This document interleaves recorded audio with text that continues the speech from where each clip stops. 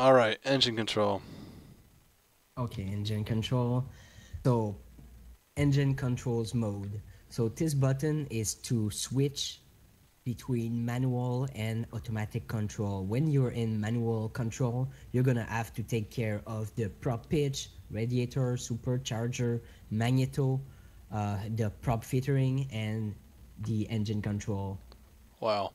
So there's a lot of stuff you have to talk about, but I put that button engine control on O, just beside the Y, I guess not Y, for toggle engine. So it's right beside the engine ignition. So wait, what So button do you have? You have Y as the.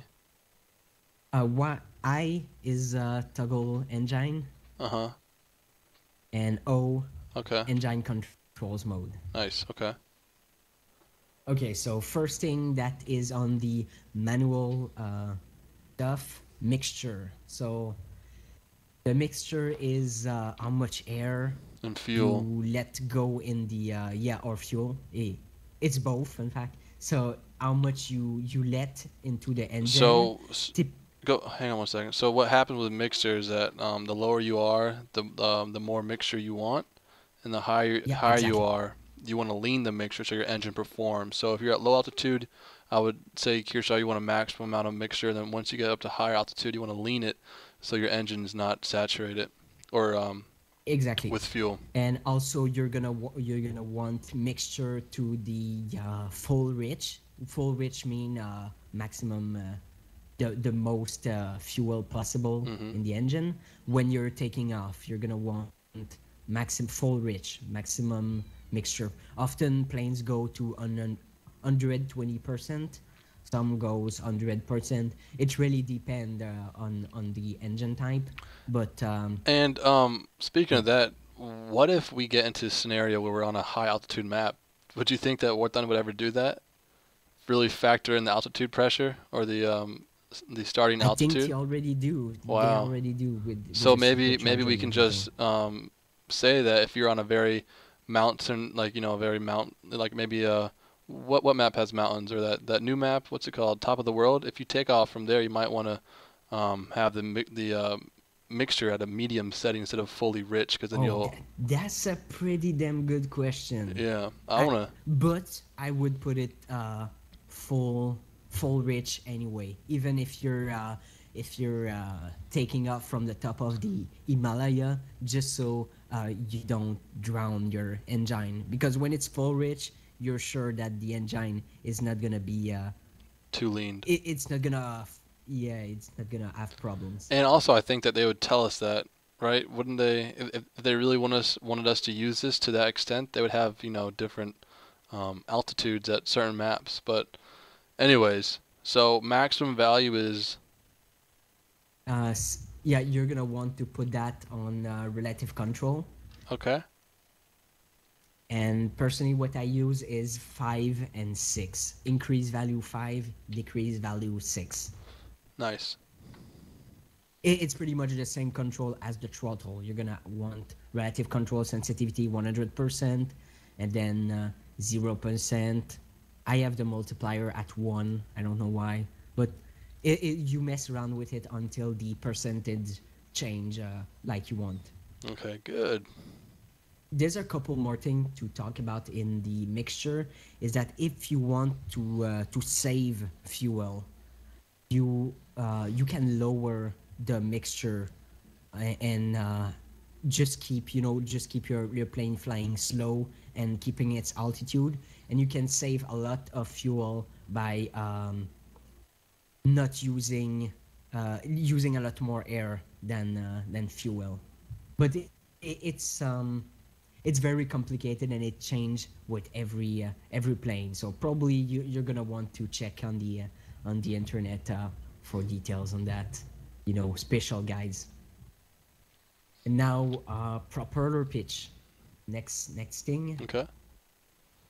The propeller pitch. Personally, I put the throttle knobs, on the joystick. I use that for the propeller pitch. The It's really convenient. I find. plus and minus thing on the 3D Pro, like the what's it called? The throttle. The actual throttle on the 3D Pro? Yeah, yeah, that I use the throttle for the prop pitch. Yep. Okay.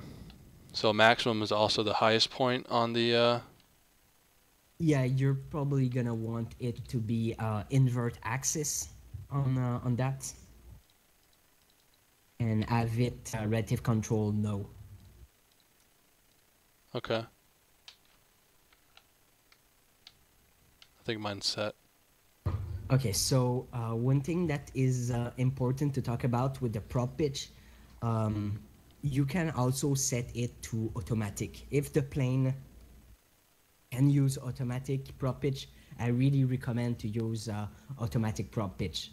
But usually, the only times you're gonna go in manual control is to save fuel or lower the temperature of your engine.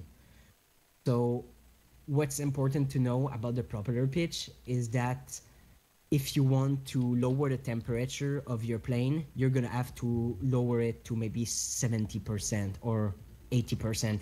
And you're gonna want to lower it just enough to keep the speed, but not to make your engine work too much.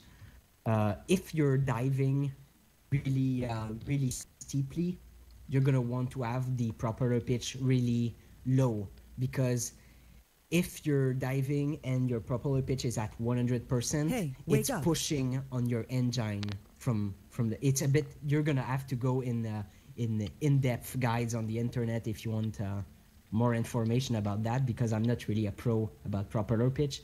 But if you have the propeller pitch not set correctly, you're gonna overheat your engine in a dive. So that's something to look into. And But usually, also if you don't have your propeller pitch set, you can have your throttle at 100%, but you won't be going as fast as you can because if you don't have the propeller set at an ideal angle for that altitude and yeah, whatever, it's just gonna chop air for no reason. It's just instead gonna of spin generating in thrust. butter. Yeah, Hmm. it's not gonna do anything. All right, so Okay, so that's prop pitch. Auto prop pitch, you're gonna want to set that somewhere, anywhere, I guess. I'm gonna set mine It's to useful to have it. P. Next thing, radiator. Uh, you're gonna want to set that button like a throttle with relative control. Yes, relative control sensitivity 100%. Okay. And on that one, I put E to decrease value and R to increase value. So it's like just under the flaps for me. Right. Nice. That's not something you're gonna use often though. But if you go in manual engine control and open your radiator 100%, you're gonna see it in third person that your radiator is all open. And the first thing you're gonna notice is that it really opens a lot, and that the automatic engine control pretty much never open the radiator completely. So Unless if you you're want to on cool unless you're down on your landing. engine, yep. But I don't know exactly all about that. But when you want to cool down your engine, you have to put it in manual and then open your radiator to the maximum. It's also, I think, if you were to be really good with manual engine control, you could be going slightly faster than someone on automatic, because you'd be controlling the prop pitch perfectly. The radiator would be completely closed, because I think the computer keeps the radiator at like at least 20% all the time. It's always a little bit open. And if you close it manually, you gain a little kilometer per hours more. So it's changed a little. It can make a difference, but not much. It's important to set because often, let's say you have oil overheating. That happens all the time on, let's say, Spitfires. It's really annoying too. So when you're landing, you cut your engine and open the radiator completely, and just watch the cockpit. The needle's gonna fall down really fast when you're at 50, 60 degree. You just put your engine automatic again and take off, and you're not gonna have oil problem in the Can't you do that future. in So that's can't you do that in flight as well? Yep, you can do that in flight. Okay. You can switch manual, automatic anytime. So often when I know I'm gonna be in a fight for a long time, I'm gonna put it manual, drop the prop pitch a bit, open the radiator completely, adjust the mixture, and just cruise to destination. You know, not forcing my engine right away, so that I'm gonna be able to abuse that engine when I'm gonna be in a fight. So you take care of it so you can abuse it later on. Abuse it for a longer time. Anyway, next auto radiator. I don't think this even work. I haven't seen a plane that has a auto radiator that works. But you can set it something. I have it to shift and R. So it's with this. All the radiator controls are together. So next, supercharger. So not many planes have the supercharger, but The P-51 it's does, doesn't different it? for everything. Yeah, it does. Usually, the high altitude fighters will have it. On a lot of plane, like the German, I think it's automatic. You don't have to deal with it. So the supercharger, what it does, it compresses the air. Since you're at high altitude, um, the supercharger compress the air for the engine, so it makes it better So performing. like basically you You can be at 20,000 feet with that altitude of or that density, and then the supercharger will compress that air at 20,000 feet and make it like 8,000 feet, so your plane can perform at 20,000 feet like it would at 8,000 feet. Exactly. So usually that thing has a couple stage, uh, 0, 1, and 2. 0 is typically for altitude 2000 and lower, 1, 2000 and higher. And if it has 2, I don't know, it's changed for every plane, but maybe 5000 and more. You at that point you have to check the plane specification and stuff, but I don't use the supercharger very often. I'm just in automatic mode all the time, unless I want to cool down the engine. Then I'm gonna be in manual. So supercharger doesn't really uh, is not really useful. But I put it on Z. I don't know if I told you.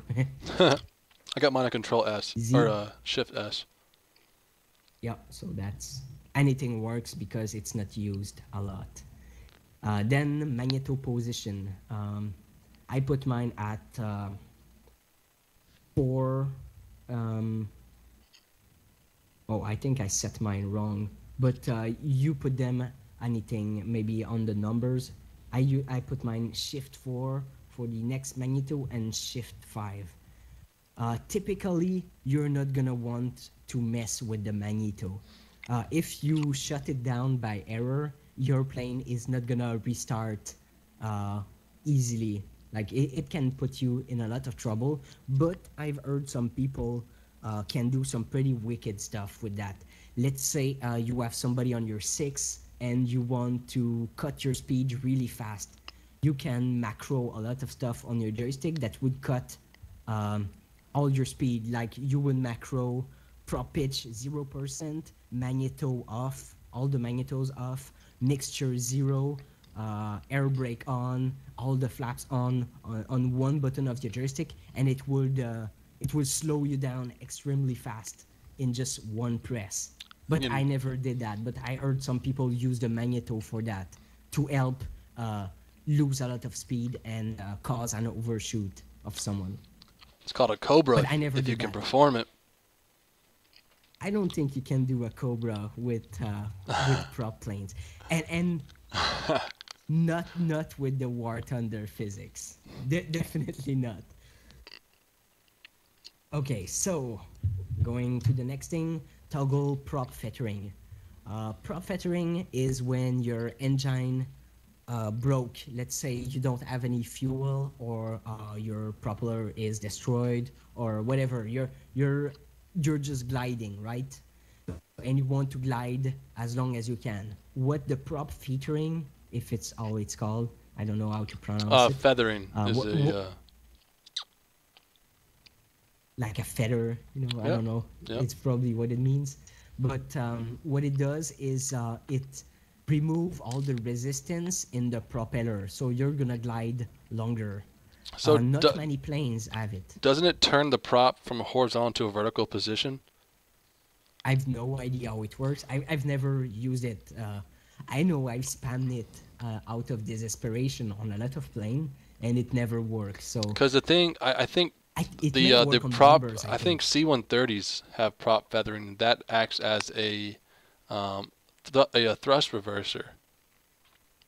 Because the props turn from a Yeah. vertical or a horizontal to a vertical, and it pushes air down on the ground, which slows the plane down. So maybe that could be used to Oh slow yeah, down even I've faster. heard that. Yep. It can do that. I remember reading that somewhere, but I don't know which plane have it or how to use it. But you can bind it to something, I guess. Okay.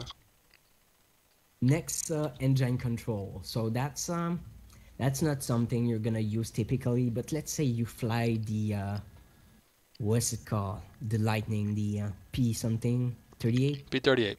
P 38. Yeah, it's got two engine and they're spinning like a Clockwise. Anyway, yeah. So Well, one's let's one say one's spinning. They're both spinning opposite ways.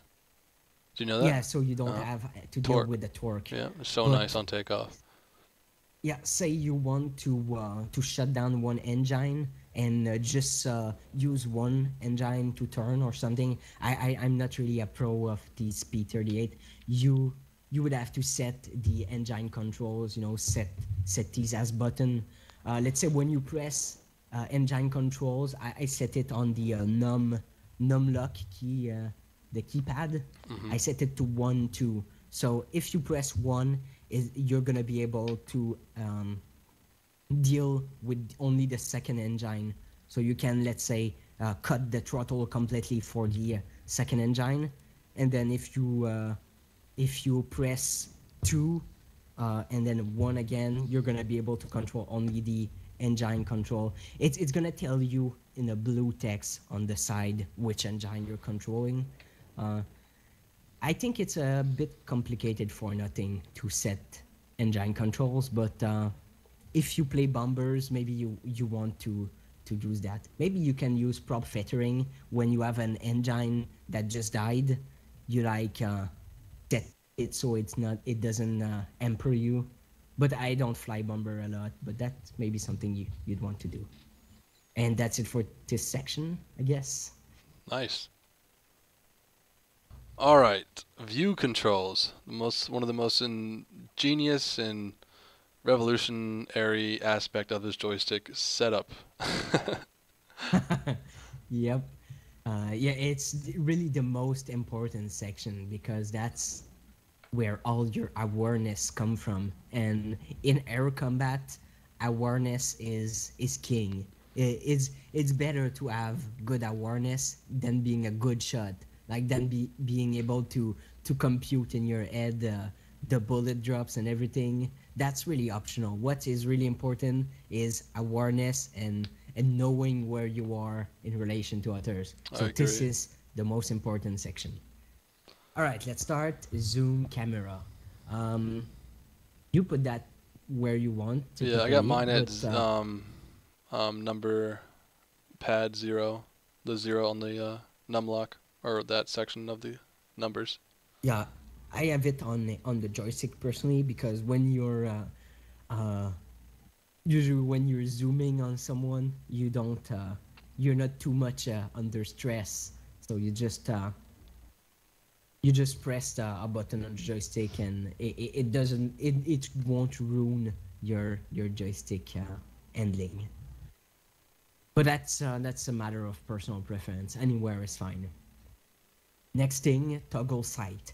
So a lot of people are gonna like mess with this button and don't understand what it does, but it's really simple. Is when you are in cockpit mode, there's a reflector sight which has a light under it. So what this does is open or close this light. So it's gonna remove the yellow outline of the crosshair on your reflector sight. So Really? I never knew that. yeah, so you can shut it down. Let's say you're in full real battle, you're gonna be able to see better through your reflector sight, and then you open it again um, when you're ready to shoot. So, but you can pretty much leave it open all the time because this is a simulator. But in real life, in the planes, there these light bulbs have a very um, short lifetime. They burn really fast, so the pilots had them close most of the time. And even in many planes, you're gonna look on the left, right of the cockpit, near the flap switches. You're gonna see like 5 or 6 light bulbs embedded in the cockpit. So the pilots used to switch these, even in battle, switch that light. So in War Thunder, they don't burn out, but it's a fun thing to open and close it. It's a very optional button. Next thing, follow camera Very only. important in I, historical. I never use it personally. Wow. I only control my camera manually. So I learned that you could do that a few weeks ago, and I was completely outraged by that. I was like, so that means every time I'm training someone in HB, he just has to spam this button, and he's gonna acquire me even if I'm sneaking on his six. Right. So You yeah, don't gotta worry about that in full real though. yeah. I mean, if you don't have any honor, you might want to bind that to an easily reachable key. I got mine on Like Fly Daily does. button Yeah. 8 on the left side on the base of the 3D Pro. But yeah, if you're an epic pilot like me, you're not gonna bind it because that's just a noob thing to do. Anyway, I'm full of prejudice. So next thing, camera control, bump torpedo, very Nope. optional. I just leave it normal. Toggle view, also very optional. I never use it. No, me either. Uh, No, F1, F2, no, F3. no. That's convenient. I use F2, F3, F4. Typically, you want to press F2 to look at your cockpit. That's useful when you want to check your oil gauge, for the temperature. That's pretty much the only place you can see your temperature. Usually, if you're in the cockpit, it's gonna be on the lower right. The fuel and everything gauge is gonna be there. So let's say you're on the runway looking at your plane cooling down, you're gonna be eyeing that gauge until it's at 50 degrees and such. So you want to have a button bound for cockpit view, even if you always use virtual cockpit. So virtual cockpit, I have it on F4, and I use external view sometime too on F3, but it's mainly to check for damage. Let's say you just got shot, you're gonna want to check what has been hit, like how many holes you got in a wing. So it helps to gauge uh, how much lift you're gonna lose on a wing, because let's say you're gonna be landing, you're gonna lose speed eventually, and if you have damage to a wing, you're gonna stall earlier. So it's good to appraise your damage before landing. And also, if you got damage just before landing, check in third person if both of your gear are out, because sometime you're gonna have one of your gear that gets crits, and if you fly only virtual cockpit or cockpit, you're not gonna know that one of your gear is not out. So you're gonna land on just one gear and kill yourself. So it's good to check in third person, even if you're always virtual cockpit and stuff. All right, next thing, gunner view, bomber view, default view, all optional because I don't fly bombers. Mouse look activation, optional too. And next is the most important of all, the view x-axis. Oh yeah. You're gonna want that in relative control too. And this is what and it's sets good. up your whole entire awareness, basically. Yeah, this is the most important. If you don't set it correctly, it's gonna be snappy. It's gonna be you're gonna press, let's say, A to look to the left, and it's gonna instantly look to the left at the maximum All if right, you and don't then set it and with that way correctly. you can get really confused of and the target might not be at that certain angle of where it snaps to. Yeah. So what I'm making you set up is more of a pan camera. So it's gonna pan. Uh, you're gonna press as much as you want it to turn. Also, that there's a lot of personal preference at this point. So you're gonna want to set it at the speed that you want. If you have very sharp eyes and you can take care of the details really fast, you're gonna want it to pan uh, quickly. So you just take a really fast look in one direction and be able to look somewhere else right away. If you set it too slow, it's gonna take a while to turn your head behind. And then so So increase it's a and trade-off. for the increase and decrease, what do we put? You're gonna put increase D and decrease A. So basically, decrease look to the left and increase to the D. So I guess it's like a Cartesian map where the left part is the negative, which is left, Okay. and right is on the positive. Reset value, that is what is gonna snap your view back in the middle instantly. So you're gonna want that to an easily accessible key. I have Personally, I put mine. it on the tiled. Yep. The tilde. It's the button on the left of the one. Yep. So it's a little squiggly thing. Mhm. It's really convenient. It's a button that usually pops up the console in other game, but I really like that button. I bind everything to it in if I can, usually in a game, because it's right there on the WASD setup, and I mean, don't let it go to waste. Next thing, dead zone. I don't know if there's something there. 0.25, is it by default 0.25? Mine's 0.02. So set that to 0.25. Oh, that's all right, I guess. Non-linearity, it's 1. Invert axis, no. Relative control sensitivity, 80%. And that's the part where it's personal. You're gonna want to adjust that percentage until you're comfortable. Personally, I'm comfortable with 80%. It's just the right speed, and that percentage works in combination with multiplier. The multiplier for me it's at 0.5, Okay. and the control step 0%, correction 0% too. Rightio. So you mess around until you have everything correct at that point. And then for the All right, next y-axis, one. It's gonna be very similar, all the same numbers. Um, Relative control, yes. Relative control sensitivity, 80%. And it's gonna be increased value, W, and decreased value, S.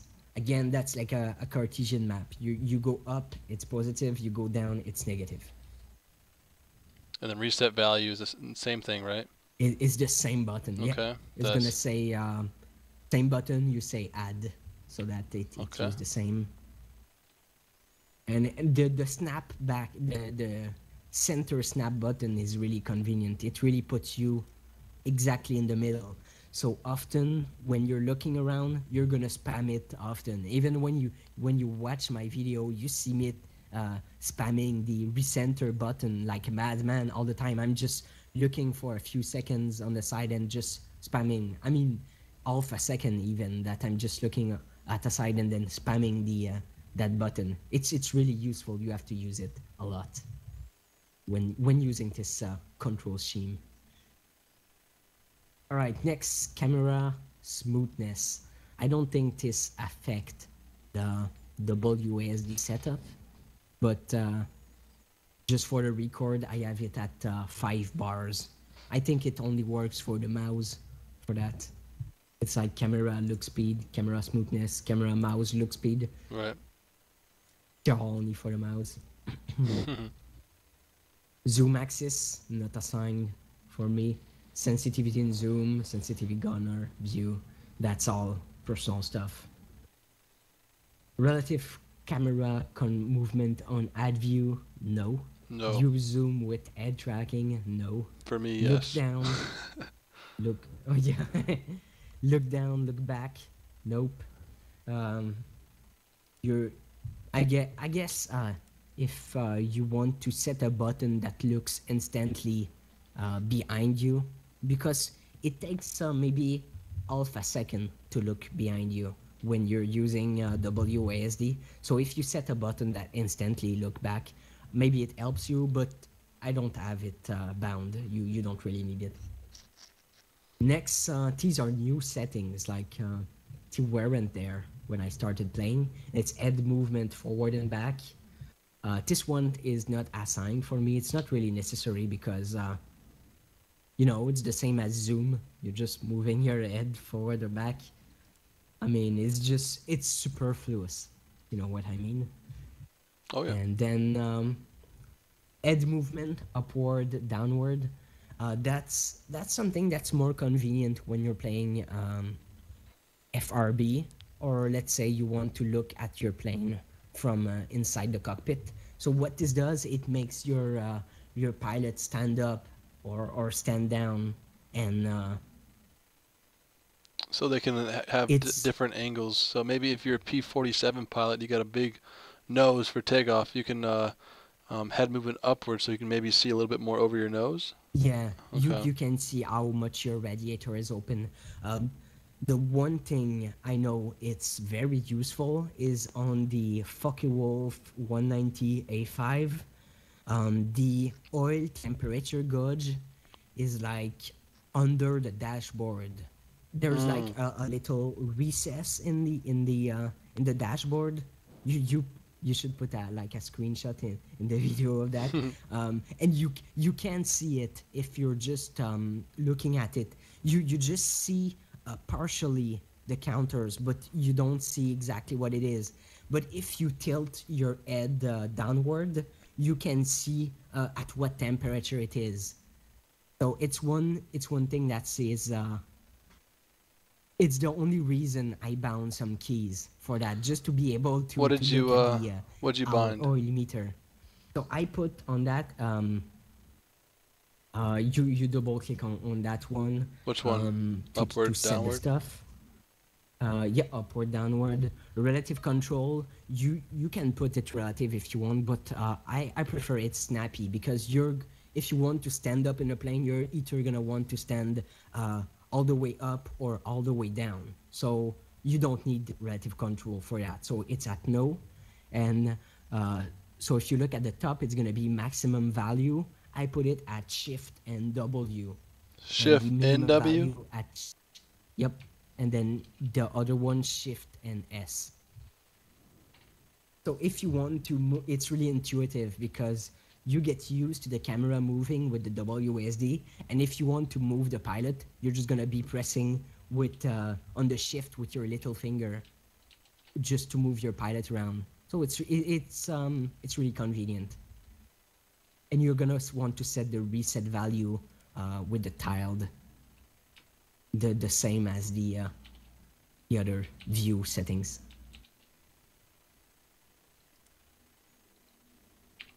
Done. Yes, that should be it. And then there's last one, movement left right. It's the same setting as the one before, except you're gonna put maximum value shift D and minimum value shift A. So that's just to move to each sides.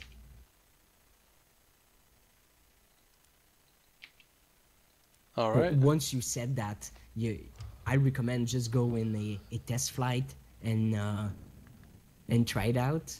I think we went through all the controls, so you're gonna want to do the test flights and see if you're comfortable with everything. If the speed of your yaw, your pitch, your roll, if everything is fine, if your camera move fast enough, if the throttle um, it goes up and down fast enough. Personally, I like the throttle. If it's full, I want it to be able to shut down under a second, so the percentage goes really fast. So but that's the way it's set. Like I told in the previous section, if you set it like I said, the percentage is going to move very fast. If you want to set the throttle more sensitivity, you're going to have to do that manually until you're comfortable with it. So yeah, that's about it. Everything should be on the left end, and your plane control is going to be on the right end.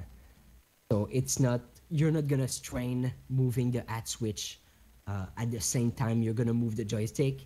So it's gonna be view on the left end and control on the right end. So it takes a lot of time to get used to. I mean, even you had a bit of trouble at the Yep. beginning. Took It me was about two it weeks. but it gets intuitive really fast, especially if you play games like World of Warcraft and stuff like that, that use a lot of mouse on the right end and WSD movement on the left end. It's gonna come very naturally to you. It's a very good way to control the plane, I think. And All, that's about it. Alrighty, thanks, Kiershar, for all the information. Yeah, thanks to you.